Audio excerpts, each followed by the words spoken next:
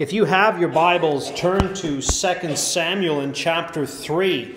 2 Samuel chapter 3. For the past 2 weeks, we've taken a break from 2 Samuel, and we're going to get back into it here this morning.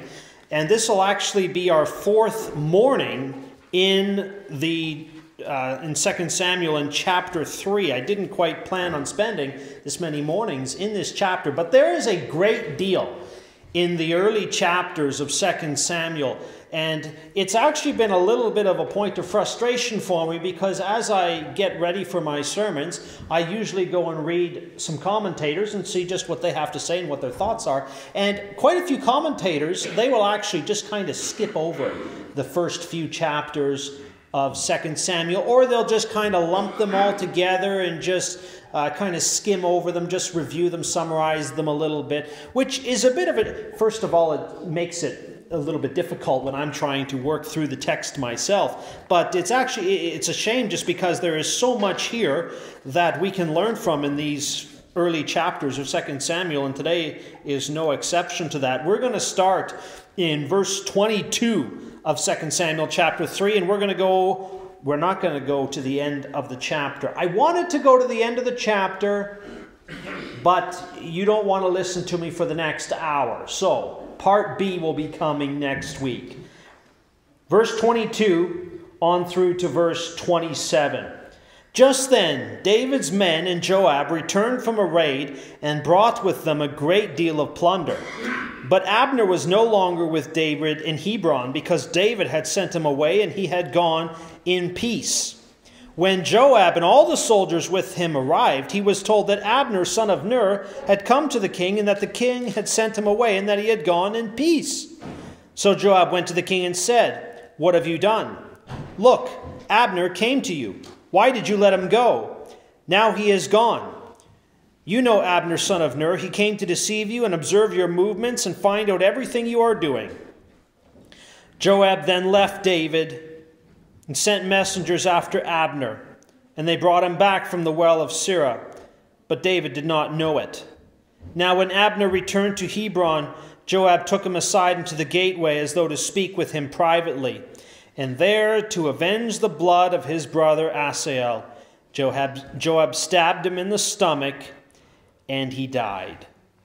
Those are the verses that we're going to consider this morning. I encourage you to keep your Bible open in front of you, because we don't have the PowerPoint here, and I'm going to make reference to this passage that we've just read quite frequently, and it'll be good for you to have it in front of you. Verse 22 there, you will notice it starts out with the two words, just then. At least it does in the NIV that I'm going off of here this morning. Just then. And we would ask the question, just when? What are we referring to? What do you mean, just then? And we have to back up a little bit for context, just to recall what is going on. And so if you look back to verse 21, we read, "Then Abner said to David, 'Let me go at once and assemble all Israel for my lord the king, so that they may make a compact with you, and that you may rule over all that your heart desires.' So David sent Abner away in peace." You will remember that Abner, he was the commander of Saul's army. Saul is now dead, and he had propped up Ishbosheth to be the current king of Israel. And the two of them, Ishbosheth and Abner, they actually had a falling out. They got upset. Abner got upset with Ishbosheth, and he switched his allegiance to David. He transferred his allegiance from Ishbosheth to David, and now Abner, he is now making it his life's work to make David Israel's king, and to get all Israel to rally around him. And Abner, he has now gone to David in peace and said to him what we just read in verse 21. He basically said, "Let me go and convince all Israel to make you their king." And if you look at 21, you will notice one word that pops up in there. Very important word at the end. So David sent Abner away in peace, it says. He sent him away in peace. I draw your attention to that word because it shows up elsewhere in the narrative that we just read, and words that show up often in the text, you're usually supposed to give them your attention. It shows up again in verse 22, as well as in verse 23. Verse 22, the latter half reads, "But Abner was no longer with David in Hebron because David had sent him away and he had gone in peace." And you find the exact same thing in verse 23. The king had sent him away and he had gone in peace. David and Abner, you'll recall, they are essentially enemies at this point here. They're essentially enemies. At the beginning of the chapter, it says that the war between the house of Saul and the house of David lasted a long time. They're at war. They're enemies here. But David, he has sent Abner away in peace. David, what is going on here? David is wanting the kingdom of Israel to be transferred to him peacefully. And that's important to understand because it plays a part in the rest of the text here. He wants the kingdom to be transferred to him peacefully. There's been war so far. There's been bloodshed. David, he doesn't want any more needless bloodshed. He wants it to happen peacefully. He knows the kingdom is going to be his because the Lord has promised that it will be his. He wants it to happen, though, peacefully, which is admirable. But then along comes Joab, the commander of David's army. You see, Abner was the commander of Ishbosheth's army, and now there is Joab, the commander of David's army. It was said of David that he was a man after God's own heart. That was not said of Joab. Joab, as you can see here, he's not the most saintly figure. Joab, he heard about what David did, that he had sent Abner away in peace. And boy, oh boy, did that ever ruffle his feathers. He was not happy, to say the least. David is his king, Joab's king, but he is not happy with the decision that David has made to send Abner away in peace. It would be much like, friends, you not being happy with your boss at work because they have made a decision that you don't like. And if you've ever had a job, I think we've all been there at some point in time. The person you answer to, the person who's in authority over you, they've made a decision and you're sitting there shaking your head going, what in the world are they doing? You're thinking to yourself, what are they thinking? This is an obviously stupid and incredibly foolish mistake that they are making. And that is the way, my friends, that Joab is feeling about David's decision to send Abner away in peace. Verse 24, if you have it there in front of you, it says, "So Joab went to the king and said, 'What have you done?'" One commentator, he said this of Joab's words, "These are the words of an accuser to an accused." If we were going to translate that verse and just put it into our modern English culture, our modern English language, it would be, he's essentially saying, "What in the world have you done?" Question mark, exclamation mark, question mark, exclamation mark. What have you done? What are you thinking, David? How foolish can you be? That's essentially the attitude that he is displaying before his king. The commentator Matthew Henry said, "I know not whether to wonder more that Joab had impudence enough to give such an affront to his prince, or that David had patience enough to take it. He does in effect call David a fool when he tells him he knew Abner came to deceive him, and yet he trusted him." Joab is incredibly brazen towards his king here. And as Matthew Henry points out, for some reason, whatever it is, David just takes it. If you or I go up to our boss with that kind of an attitude and say, "What in the world have you just done?" It might be your last day on the job. For whatever reason, though, David did not fire Joab, as maybe he should have done. Joab, what he does is he goes and he takes matters into his own hands. He doesn't like what David has done, and he goes and takes matters into his own hands. It is true, my friends, that when people decide to, quote unquote, take matters into their own hands, it's seldom if ever, turns out to be a good idea. Not that I'm speaking from life experience or anything like that.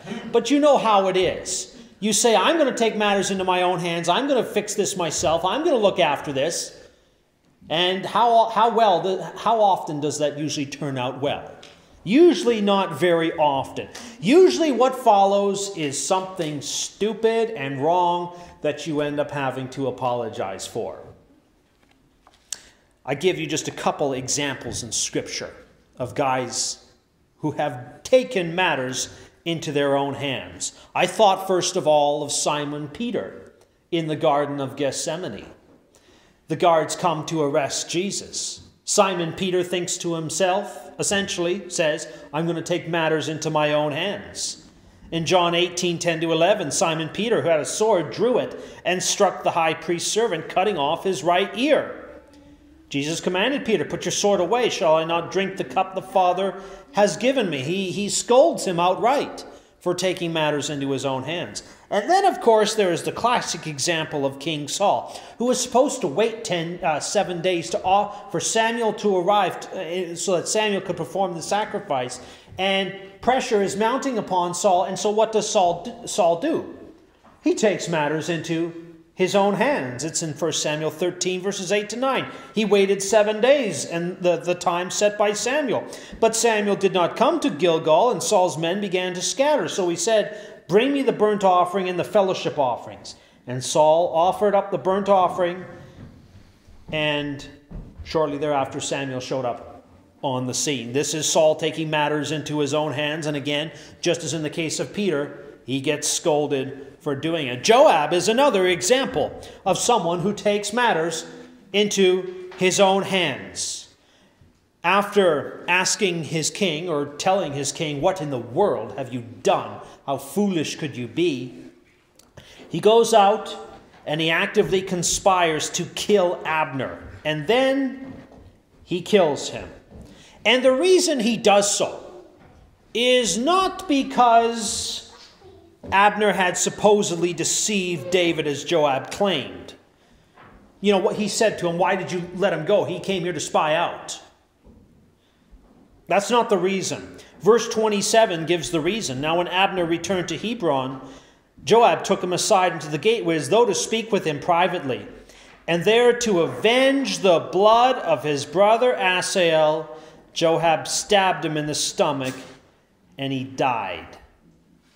One commentator wrote, Joab was not concerned about the security of David's kingdom, as he had implied when he rebuked the king. We now see that he, not Abner, had deceived David. Joab's fury was over his brother's earlier death at Abner's hands. You'll remember from chapter 2, when war was taking place, Joab's brother, Asahel, was pursuing Abner. And Abner said to him, don't pursue me. Don't follow after me. Told it to him twice. Asahel didn't listen. And then we read what happened in verse 23 of chapter 2. But Asahel refused to give up the pursuit. So Abner thrust the butt of his spear into Asahel's stomach, and the spear came out through his back.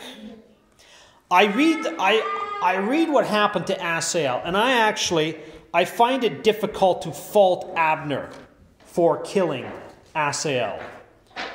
First of all, it was done in a time of war. It was done in a time of war, which means it was not an act of murder. Second, Asahel was almost certainly pursuing Abner not to give him a friendly hug. Okay? Likely pursuing him to kill him. And third, Abner warned Asahel twice to stop pursuing him. You have, in contrast to that, you have Joab. Joab, who acted deceitfully. He pulls Abner aside in the gateway as just to talk to him privately, friendly chat. He's acting deceitfully. And then he killed him. And this is also interesting. If you're just reading through the text, you probably won't pick up on this. But Joab, he killed Abner, at Hebron. That is not insignificant. If you go back to Joshua chapter 20, you read about the cities of refuge, where if someone is trying to kill you, you can run to, is kind of, we would call them today sanctuary cities. This is what Hebron was. It was one of them. And you could run to Hebron, go there, and they would let you in, and the person who's trying to kill you, for whatever reason, could not get to you. This happened. Joab killed Abner at what was supposed to be a safe place for Abner. Ought not to have done that.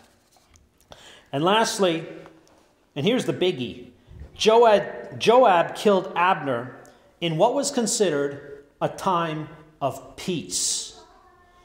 Abner had killed Joab's brother Asahel in what was a time of war. Joab killed Abner in what was a time of peace. You don't pick up on that until later on in Scripture. In 1 Kings 2 verse 5, these are the words of David to his son Solomon, and he's telling Solomon what to do about Joab. Now you yourself know what Joab, son of Zeruiah, did to me, what he did to the two commanders of Israel's army, Abner, son of Ner, and Amasa, son of Jether. He killed them, shedding their blood in peacetime, as if in battle, and with that blood stained the belt around his waist and the sandals on his feet. Joab, he committed murder, pure and simple. It was an act of revenge on his part. It was an act of retribution, an act of retaliation. And the theologian John Calvin years ago said, if there had been a drop of reason and humanity in him, he ought to have stopped himself from committing such cruelty. Now, there are two takeaway thoughts I leave you with from this passage here. Two takeaway thoughts if you're just writing down notes. The first, this passage is a reminder that we are to submit to those in authority over us. We're to submit to those in authority over us, which Joab did not do. He did not submit to the king who was over him. David, again, he's wanting the kingdom of Israel to be transferred to him peacefully and to be united in peace. And then Joab goes and murders Israel's army commander. That's the kind of action that plunges two nations further into war, is what it does. That doesn't exactly create peace. That's not really a peaceful move.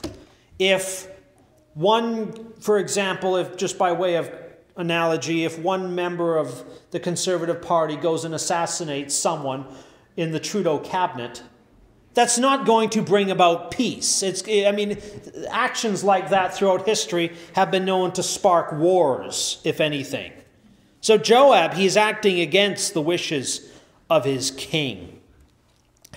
Joab, he didn't have the New Testament, of course, although you do find passages about this issue showing up in the Old Testament that would have been written even when he was alive. But for us today, we have the clear teaching of the whole of Scripture to respect those in authority over us and to not make Joab an example for us to follow. The key word, friends, that pops up is the word submit. In 1 Peter 2, verses 13 to 14, we are told, submit yourselves for the Lord's sake to every authority instituted among men, whether to the king, which is what, of course, Joab did not do, as the supreme authority, or to governors who are sent by him to punish those who do wrong and to commend those who do right. You go down to verse 18. Slaves, submit yourselves to your masters with all respect, not only to those who are good and considerate, but also to those who are harsh. And then in the passage that Joanne read earlier, everyone must submit himself to the governing authorities. The governing authorities. Whether it be your boss at work, whether it be the politicians who are over you, whether it be the church leaders who are over you. You may not like the decisions that those who are in authority over you make. And again, we've all been there. We've all shaken our head at our boss, internally maybe, but we did it, wondering what in the world they're doing. You may not like the decisions that the church leadership makes. I've spent a long time not liking decisions that my church leaders have made.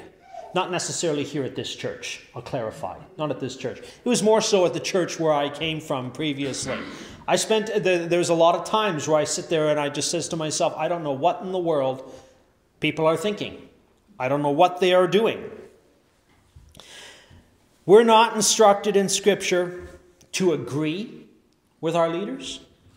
We're not instructed in Scripture to turn a blind eye when they make a mistake and we don't hold them accountable. That's not what we're instructed to do at all.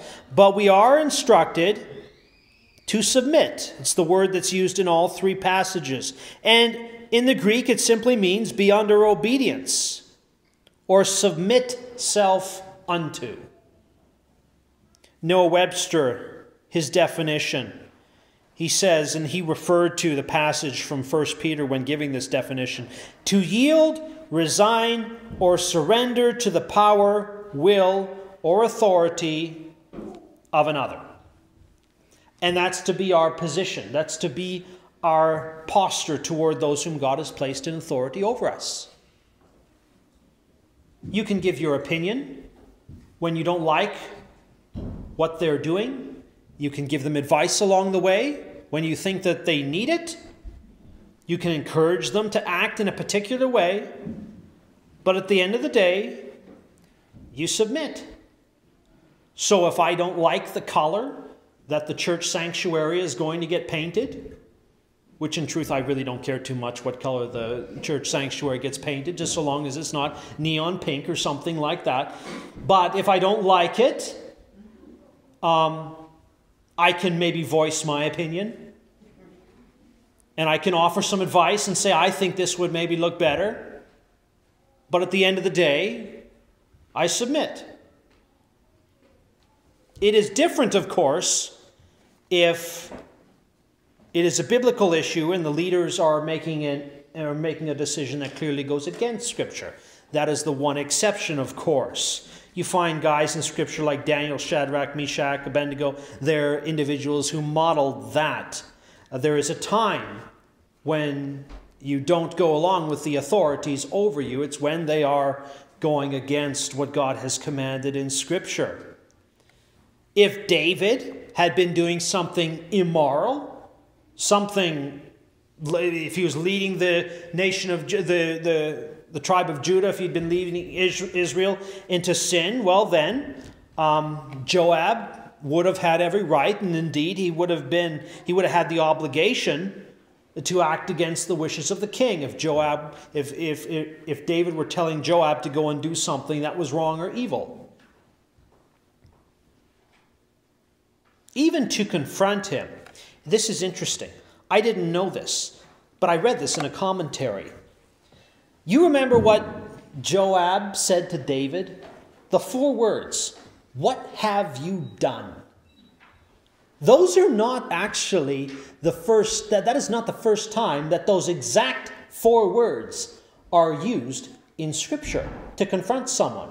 If you go back to 1 Samuel, when Saul did not wait for Samuel to offer that sacrifice, in 1 Samuel chapter 13, guess what Samuel says to Saul?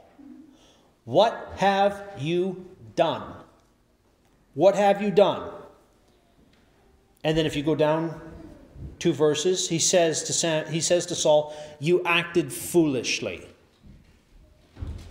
He tears a strip out of Saul, the king, for what he did. And so there is a time and a place for confrontation.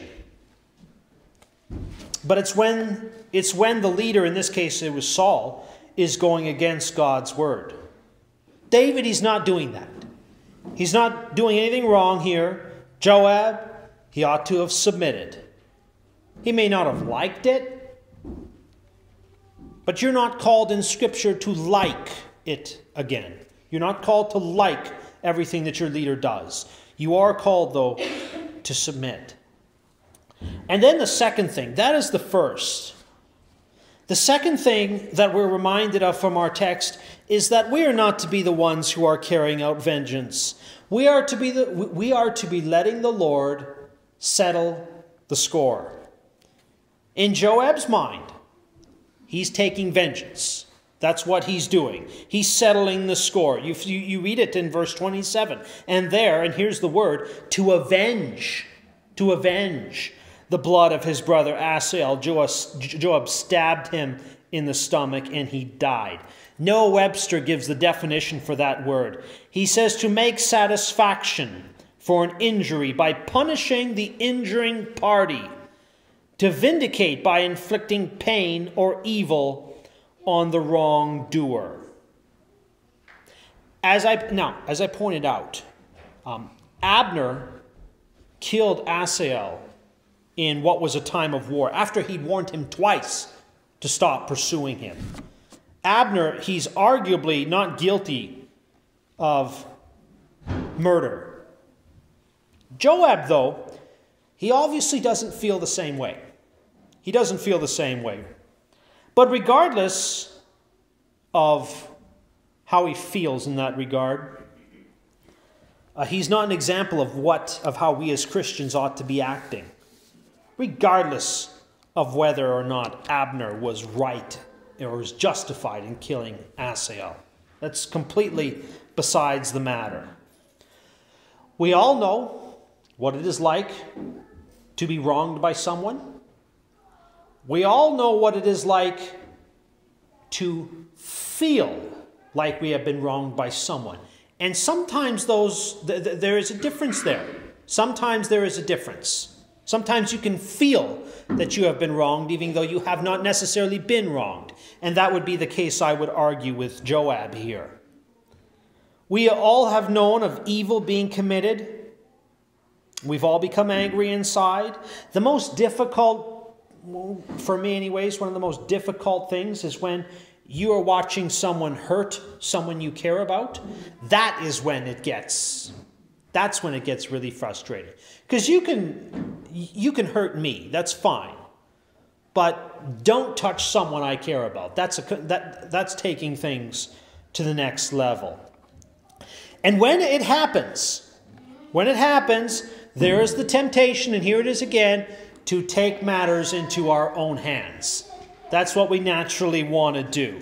To punish those who've done wrong, whether it be toward us or towards someone else.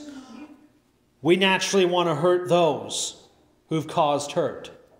To get even. That's what we naturally want to do. I don't know who you've experienced that with in your life, but we all come up against this somewhere along the way. It can even exist in your marriage, oddly enough. With your spouse. They can hurt you, and you want to hurt them back. And sometimes marriage, unfortunately, it deteriorates to becoming a union where you have two people who have just become experts in hurting each other back and forth. I hurt you, you hurt me, and around we go. Proverbs chapter 24 and 29 says, "Do not say, 'I'll do to him as he has done to me. I'll pay that man back for what he did.'" That's not to be our response as Christians, to pay others back. To do to others as they have done to us. That is not the golden rule. There's a threefold response I give you, just in closing here. Three things that we are to do as Christians. Number one, we are to forgive. You can write that one down. We are to forgive. I grew up saying the Lord's Prayer when I went to high school. We'd say it at the beginning of each and every day. And it's in Matthew 6 and verse 12. I was having a hard time finding the version that we quoted. every weekday morning in school, because the majority of versions read something like this: forgive us our debts as we also have forgiven our debtors. Now, I grew up reciting, forgive us our trespasses as we forgive those who trespass against us. That's actually an older English version is what it comes from. And I actually think, I'm not 100% sure why the translators go with the word debtor in this case, or why they go with the word debt. I looked them both up in the Greek. And for example, the word debt, so where it says, forgive us our debts, the word debts means also an offense, a trespass, which requires reparation. So there's the word trespass right there. And in regards to the word debtors, the Greek definition is one who fails in the performance of duty, generally a transgressor, a sinner. I think I'm not a Greek expert, friends, but it's perfectly fine what we recited all these years. Forgive us our trespasses, as we do what? Forgive those who trespass against you. Joab was not acting in forgiveness. That's just obvious. The text doesn't come right out and say it, but it's obvious right there. This is a man who's angry, who's bitter, who's resentful, and if you harbor those things long enough, eventually, well, in the case of Joab anyways, it spiraled all the way to murder.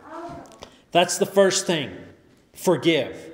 The second thing is repay with kindness.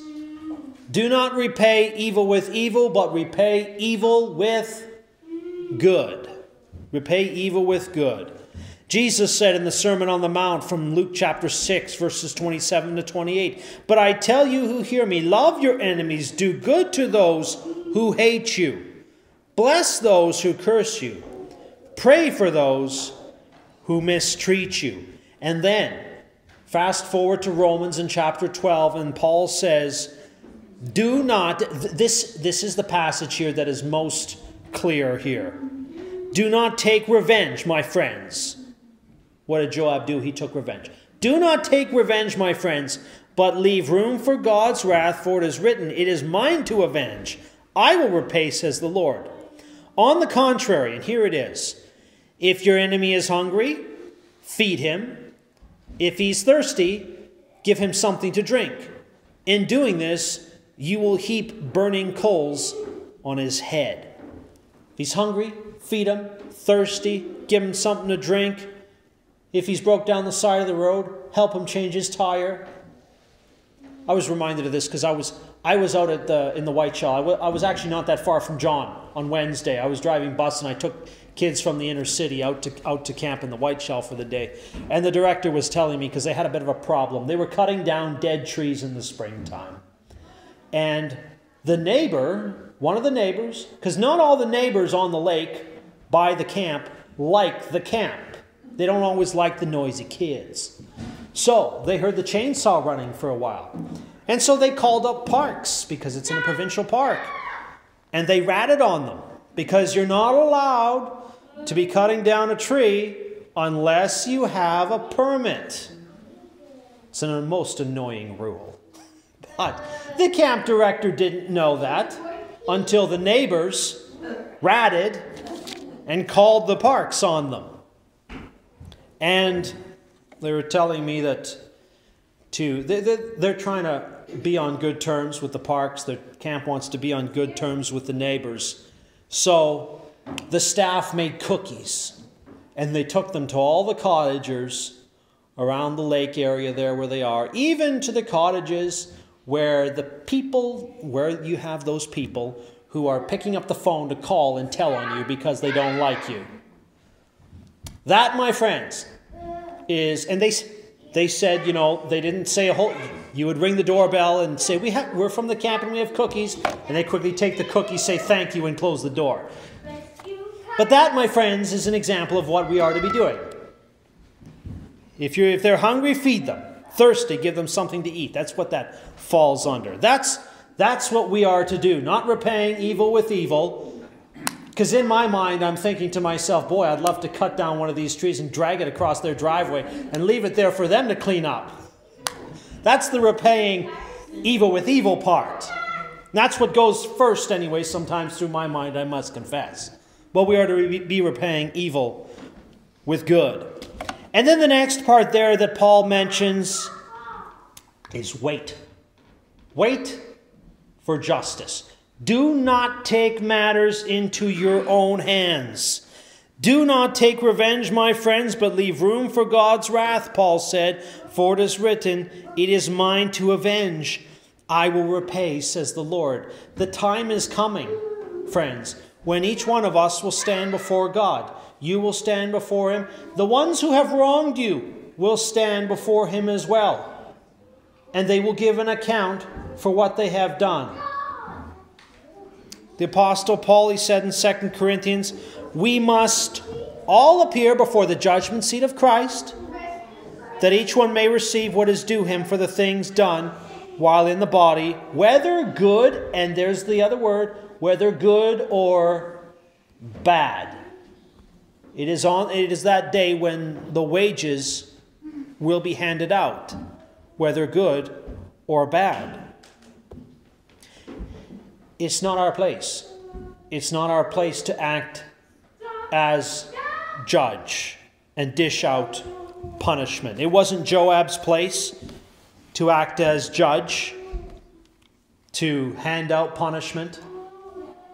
It's not our place either. That belongs to the Lord, who, unlike you and unlike me, always makes perfect judgments.